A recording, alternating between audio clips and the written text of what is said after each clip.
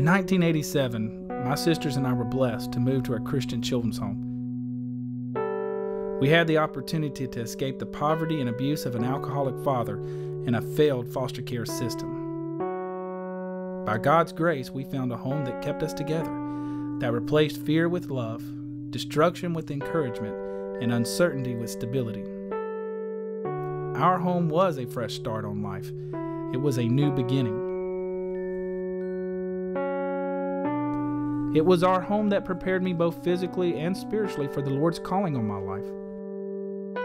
Today, I'm back serving the ministry that first served me. I'm Michael Garrett, and I'm asking you to help us build a new beginning for our boys and girls.